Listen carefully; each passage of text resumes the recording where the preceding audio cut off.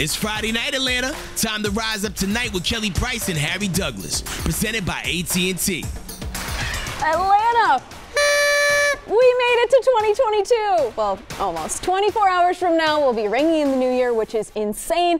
I'm Kelly Price, and filling in for Harry Douglas this week, I'm really excited to welcome my girl, Tori McElhaney of AtlantaFalcons.com. Welcome to Rise Up Tonight. Thank you. I'm really excited to be here. It's a very exciting time as the Falcons, of course, prepare for the Bills this weekend. They came away with their first win at Mercedes-Benz Stadium last Sunday. They're now 7-2 in one-possession games. That means executing at the right times, calling the right plays, and, of course, a little luck. But as I like to say, success is where luck meets opportunity. And this is a huge area of improvement from last season and a big step in the right direction under Arthur Smith's first year, right? You're exactly right, because the Falcons were 2-8 in 2020 in one-possession games. That's a huge difference from the 7-2 record that they have right now. So that in and of itself just kind of shows a culture change. It shows that Arthur Smith and Terry Fontenot are leading this team in a different direction. And the steps in the right direction. A big reason they were able to come away with that dub last Sunday, a guy named Foye Oluokun, which broadcasters keep finding new pronunciations for somehow. His interception iced the game for the Falcons, and it was an exclamation point on what's been a very good season for the NFL's second leading tackler. Tori, you had a great deep dive on how the Falcons kind of discovered this diamond in the rough, a sixth rounder in 2018, draft out of Yale. What's gone into them finding him and him having a great season?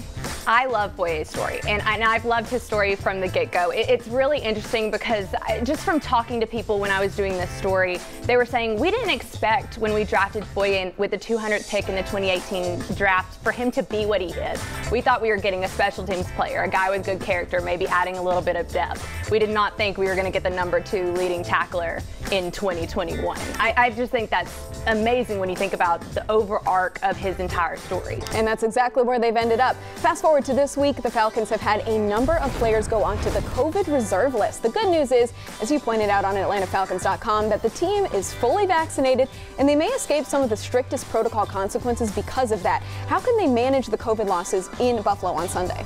I think it's really important. When we were talking to Arthur Smith this week, he was talking about how essentially he feels optimistic about where the Falcons are just because they are fully vaccinated. They are kind of able to go through the protocols a lot easier. So he feels optimistic that the Falcons are going to get some guys back before they play the Bills on Sunday. And they're certainly going to need that. Well, the two ladies on the set love two things, sports and playing dress up, if you can't tell with the New Year's Eve fits. Let's check out some of the best Falcons fits from last Sunday. Although the peach drop was canceled again due to COVID-19 concerns, Quadre Allison giving us some peachy vibes on Sunday with the sweater. I'm here for it. Even the peach Nikes on the bottom, I mean, it's a great look.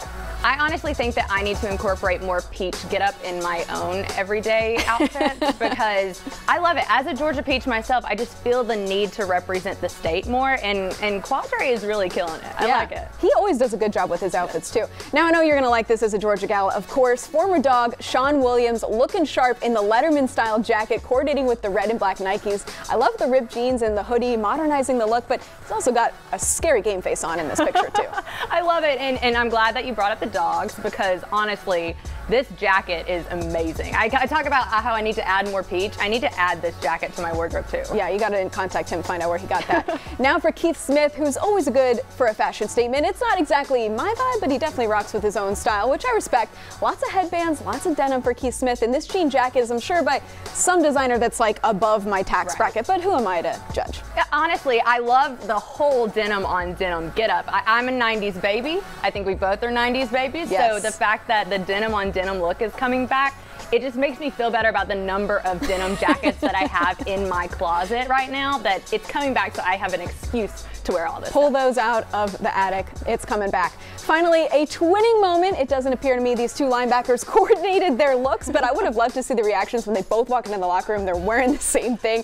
I think it's also a Christmas sweater homage, which I love. Yeah. No, I love it too, and it's so funny because you know that meme? It's the Spider-Man meme where they're like pointing at one another. It's just like, I just imagine them walking into the locker room and being like, hey man, we're wearing the same thing. We're both wearing the same thing. But then at the exact same time, knowing Michael and knowing Foye, honestly, it wouldn't surprise me if they planned this, that this was an executed thought that they had.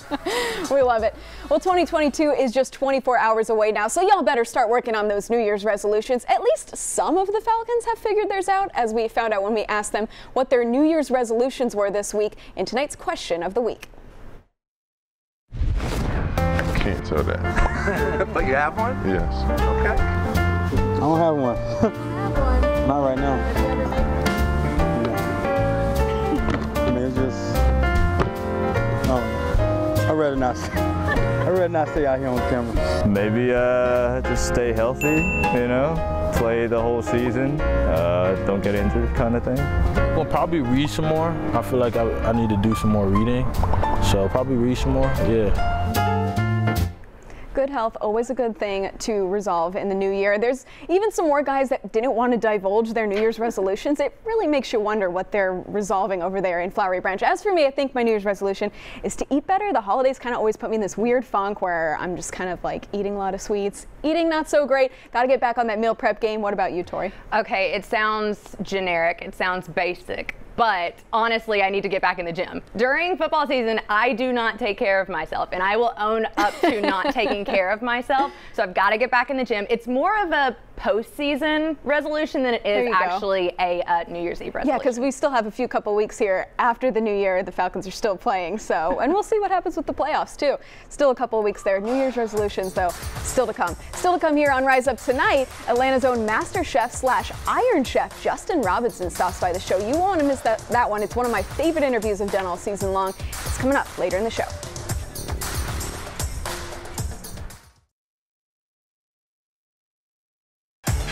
What's up, ATL? This is Head Crack. Let's rejoin my favorite co-hosts, Kelly and Harry, for more Rise Up tonight on your home for Falcons football, Fox 5 Atlanta.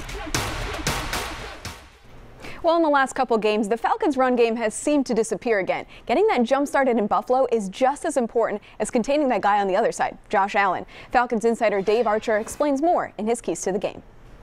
Falcons head back out on the road. This time they go to Buffalo, where they'll take on the Bills and maybe some weather.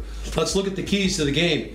This Falcon offense got some things going last week. One of them was not the run game, and that's where the key is here. This is a Buffalo defense that's #1 in the National Football League, but they've struggled against the run, giving up almost 120 yards a game. In fact, over the last 4 games, they've given up over 130 yards per game in their last 4. Must get the run game going, keep their offense on the sideline, but move some clock, score that way. Must take care of the football as well. This is one of the best defenses in taking the football away. They're #3 in the league with 29 takeaways, and they are #3 in the league in interceptions. So Matt Ryan going to be very guarded about where he throws the football. Take care of the ball, run the ball on offense. On the other side of the ball, I think it all comes down to the quarterback.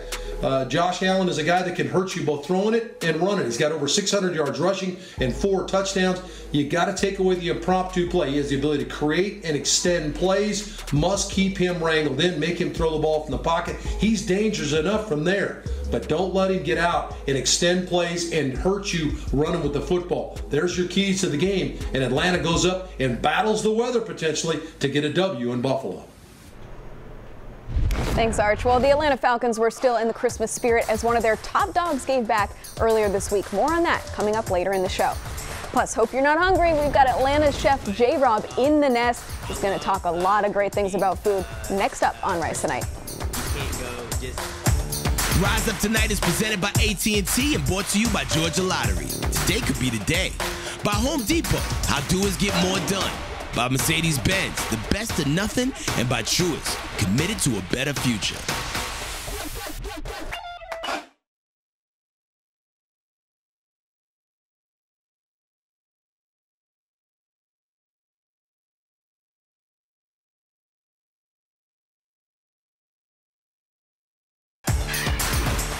Welcome back to Rise Up Tonight, and it's time to hop into the nest with Kelly, Harry, and tonight's influencer, brought to you by Mercedes-Benz. Really excited to welcome in the nest a different kind of guest than we've had before. A chef J-Rob from Atlanta is here. You might know him from Master Chef. Something we haven't really talked about on this show in this segment is Atlanta's culture in the lens of food. We talk about it in music and all these other ways, but food is also such a big part of Atlanta's culture. How do you describe it, Justin, to people who've never been to Atlanta or don't know about Atlanta? It's like the new food mecca, honestly. Like food in Atlanta, there's so many different cultures, so many different varietals of cuisine that you can indulge in, and I'm trying to make a mark for myself right now. So honestly, if I'm not cooking, for myself, there's so many different options to just go out and just get full. So I have a two-part question. Your favorite food to cook and your favorite food to eat. Because they're probably two different things, right? Yeah, it's two different things. So my favorite food to cook, I would say, is lamb. You can never go wrong with cooking a nice rack of lamb. I usually take like a pesto jerk rub marinade, which is so unconventional, but when you marry those two flavors and it's so good. It's so good. And my favorite food to cook, I do like lamb for both, but I love cooking brisket. You can't go, just the process. It's like nurturing a kid to me. Like, I don't have any kids, but I feel like you have to wake up every 3 hours to spritz it, make sure that, it's slow and slow. So brisket and lamb would be my top two. So I was reading on your website, you list NFL players as some of your clients as well. What's it like working with that group of people versus just, kind of everyday people? Yeah, so I honestly just, where I'm from Mobile, Alabama. So really humble upbringing, really wasn't around celebrities. So coming to Atlanta and being introduced to a whole celebrity market was just like, wow, like who would have thought I've been cooking for this person, and I just treat everybody the same. I could care less if you have $1 million or $10. As long as you're booking my services, I'm giving my all of my energy to every single person. But cooking for the people you see on TV or hear on the radio or, host, Miss Universe and stuff like that. It's just crazy. And just to be put in those rooms is really gratifying too. But it's definitely a different scene for sure. I don't know if you have any Falcons as clients, but I do know you are a Falcons fan. I want to talk about maybe some of your favorite memories watching this team. Yeah, so honestly, growing up, again, Alabama doesn't have a football team. The closest place was, the Atlanta Falcons. And, my aunt and uncle, they were originally moved out here a while ago. And when they came from the hurricane, and just coming to visit and, watch the Falcons on TV, it was just an atmosphere like I've never witnessed. And then now that I'm here, got the new stadium, I just really want to be a part of the Falcons culture. Like, I would love to do like tailgates outside. Like, there's so many ways that I want to get involved. So hopefully, you see Chef J-Rob tailgating right outside Mercedes Stadium soon. Watching this team now, who are some of your favorite players? I would honestly say, I hate to see Julio go. That was my favorite player. I want to see Matt Ryan step up a little bit, just being, transparent. I'm really, to be honest with you, just fully transparent. I haven't got much time to watch it this season just because I'm so busy. But when I do get a chance to watch it, I wouldn't say it's upsetting, but I just definitely want to see the culture just turn around. We had such a great baseball season. I'm a huge Braves fan, so I played baseball in high school, so that's primarily where my heart is. But I definitely want to see the Falcons really have a great season next season. Your New Year's Eve plans, do you have any? And what do you kind of suggest for people who are maybe thinking of hosting a New Year's Eve get-together? Yeah, so I'm rocking and rolling, masked up, and I have 5 bookings right now. So wow, it's going to be a busy day. It's going to be a busy day, but getting it all in before midnight so I can spend the rest of the time with my fiance. And really bring in the new year and reflect on our goals. And, we're getting married next year, so it's really exciting and the things that we want to accomplish. So we're looking forward to it. And everybody who's celebrating New Year's Eve, just be very aware of your surroundings. We're in a time where, it's an adjustment to your environment. So you just want to make sure that you take the proper precautions, but also have fun. Life is short and you always want to live it to the fullest and fulfill every moment. Congratulations on your engagement. That's super exciting to have something to look forward to in 2022. When you think of just like your average cook, or even if a celebrity chef or anything, what is one thing that you wish every person knew about cooking for it to become a passion and for it to become something that they like to do? I would say season, light to dark.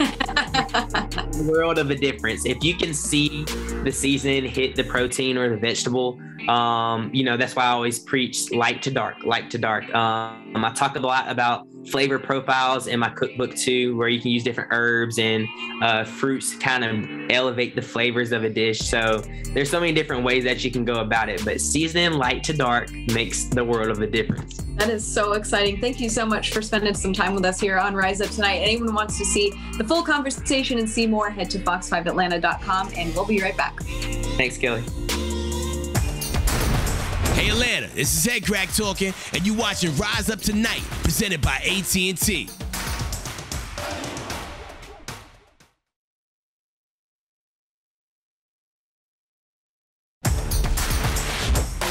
Head Crack here.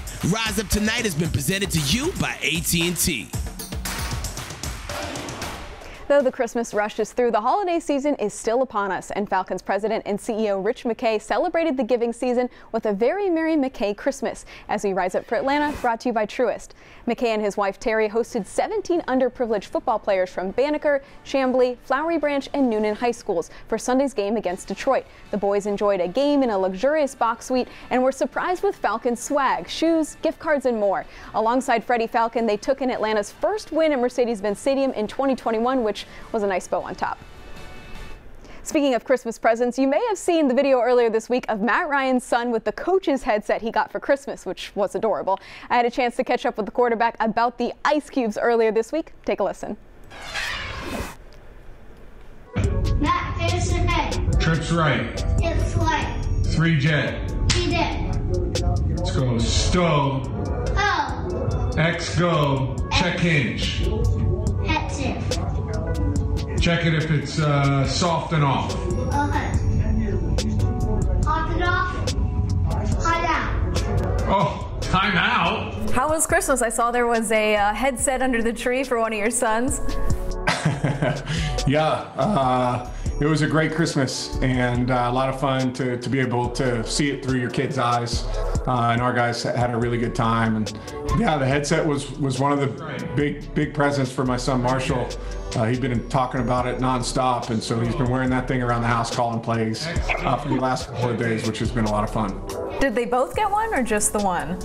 No, they both got one, but my other son Johnny could care less about it. He's into trains and some of the other things we have rolling around the house. I wish I could get inside, his head to kind of, see what he's thinking, but he definitely plays the part. He walks around, with his little chest pumped out and, is feeling like he's the head coach, which is cool to see. What's it like to, as they kind of get older, to share football with them in a more meaningful way?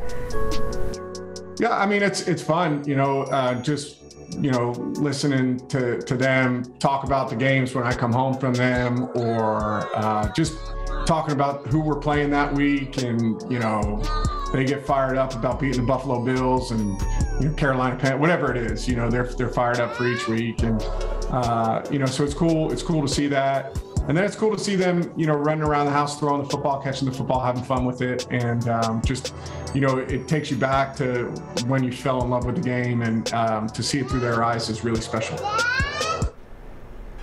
I absolutely live for Sarah Ryan's videos of the ice cubes. They are fantastic. Well, the Falcons haven't still beat a good football team with a winning record, and now they head to chilly Buffalo, where the Bills are 9-6 and coming off a win against the Pats. Falcons have been great on the road, but in their 8 losses this season, they've been outscored 262-107, Tori. How do they at least keep it close and competitive? I think it's really important to talk about the Bills' defense being the #1 pass defense in the league right now. That is a big test for this Falcons offense. And I think it goes back to what Cordarrelle Patterson was talking to us about earlier in the week, where he was talking about the run game establishing itself early, making sure that they are pretty balanced offensively, because that'll help out the pass game. It'll help out this offense really moving forward down through 4 quarters, because like what we said, they haven't played a complete game yet. And they've been close. They've had their moments, but not a full 4 quarters. And I think that's going to be essentially the biggest key to this game. I know Arch talked a little bit about it, but also that's just what needs to happen in order to beat a Buffalo team that's playing pretty well right now. Absolutely. Josh Allen playing well as well. A different kind of dual threat quarterback than they've kind of seen this season. So we'll see how it goes on Sunday. Thank you all for staying up late with us here on Rise Up Tonight. Shout out to Tori McElhaney for joining us. We'll see you next Friday night. Happy New Year.